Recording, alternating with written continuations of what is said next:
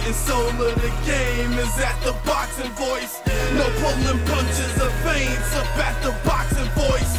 They shoot it straight to your face up at the boxing voice. Ain't no other sight in the game to see the boxing voice. Rob with the Boxing Voice here with trainer of James Kirkland, Rick Morones Jr. Just got done with the media workout, man. How do you feel? Feel good, man. Feel confident, motivated. James is ready. The whole team's ready. Just ready to go for May 9th.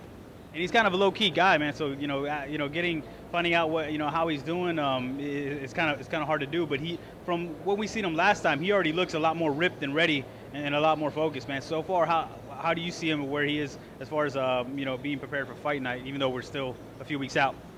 I mean, he's ready to go, man. Look, this is like I tell people, a well-conditioned James Kirkland is a dangerous fighter for anybody. Working with Bebe McClinton, I call him the best-kept secret of boxing.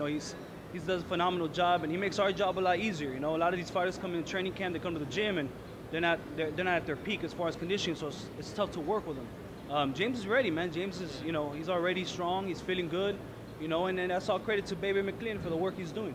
Yeah, and now that we're past the and talks, how do you feel? How's the meshing going? How does the chemistry going in camp so far? We're good, man. I mean, everybody knows their jobs. Everybody's on the one page. As far as Gerald Tucker, he does the mids. He brings in a different kind of aspect of style to the game, to our team. Working on the little mistakes. That's where my focus is at right now, to make them more complete. And Baby does conditioning, man. So we're all excited, man. We're ready to go.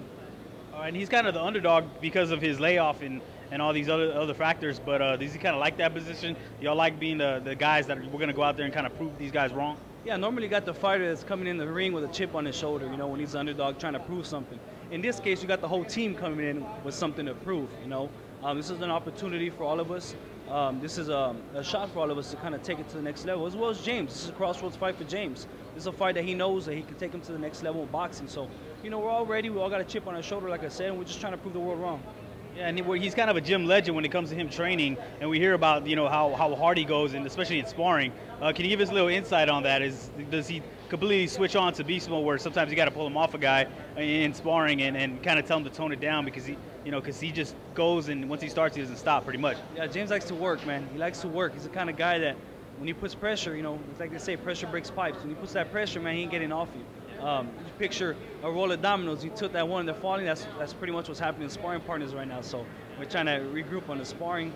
But he's an animal, man. He's a tough guy, and that's something we're not trying to change of him. We're just trying to fix the little things on the defensive end of his game, his jab, stuff like that. So, the animal's there, and it's always going to be there. So that's something that we look forward to as well. May 9th with a little more knowledge coming into the game.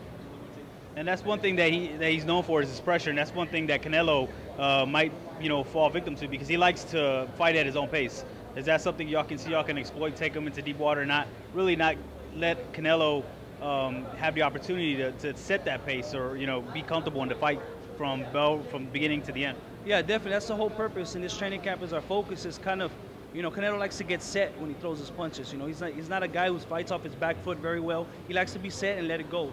When you combine speed with power, one thing you lose a lot is punch volume. Yeah. And that's one thing that Canelo, that's why people say, he's not throwing, he's not busy enough. But everything he throws is hard and fast. He explodes with everything he throws. So we're looking to keep him off rhythm, his counter punching, keep his timing off, working that jab, cutting the ring off effectively, getting in his chest, and making it a dirty fight. The longer this fight lasts, you're looking at a Fight of the Year candidate. And yeah, that's the one thing, because we see this fight as, Canelo is kind of like the flagship fighter for Golden Boy, and they've had a big shakeup and they lost a lot of fighters. Do y'all feel like there's kind of like the politics playing against y'all, seeing that Golden Boy they need Canelo to win? They must have Canelo. You saw the fight with Erislandy Lara. I thought Lara won the fight. So we know the situation going into the fight. We can't let this lead us to the judges. But it's tough, man, for any man to go 12 rounds with James. Period. Taking the power that he possesses, the body shots, the work ethic, the pressure that he brings, the punch volume. I mean, it's something that a lot of fighters, you can't prepare in sparring for a guy like James Kirkland. He's a whole different animal, what I'm saying? So, coming into this fight, we know what's at stake. We know we got our back against the wall in different circumstances. So we're coming in just to go, man. Hopefully we land that good shot to get his attention. And, when James lands that good shot, he's not going to get off it. And one thing I did ask James is when we seen him hurt, we seen him hurt early, where maybe he got caught cold, and as the fight goes, he warms up and he keeps it going and builds momentum. Is that something y'all kind of notice, where y'all kind of have to be wary and careful in the early rounds so that he doesn't get hurt and get dropped? Yeah, you hit on the button, man. That's something that we're constantly stressing in camp. To be smart early. We don't want to give Canelo any confidence as well, knowing, hey, I can hurt this guy. So we're trying to go in there, be as smart, as intelligent as possible early rounds, and take him to the deep water, and and do what we do best, and do what James does, and that's drowning. Yeah, James fights more like a Mexican. That's something I told him. You see, do you think he's gonna, pull off the W and pretty much take Canelo's fans with him? We're hoping that night, man. We know it's gonna be Canelo fans all over the stadium. So, a lot of people that do know boxing very well know who James Kirkland is, but a lot of people don't as well. So we're looking that night to show the world what kind of James Kirkland, what he's going to bring to the table. Everybody knows one thing you can guarantee is James Kirkland, every fight he's been in, it's been a fan-pleasing, style. I mean, he comes to fight, bottom line, every second of every round. So, he's exciting. Now he gets, he's been on the stage, but this is a huge, big stage fighting against Canelo, and now he gets to show the world what he can do. All right, last question. With all that you just said, building up, we know he has the pressure. What do you see other than that sticks out as far as the attribute of his that you see in camp? Right now, I've been telling people one word, and that's motivation, man. He's very motivated for this fight. I mean, he's in the gym every day, no complaints. He's working and he's busting his ass every single day in the gym. So, the motivation for me as a trainer, a lot of these fighters, they don't have that motivation and confidence that they need, especially at this level. It's very necessary.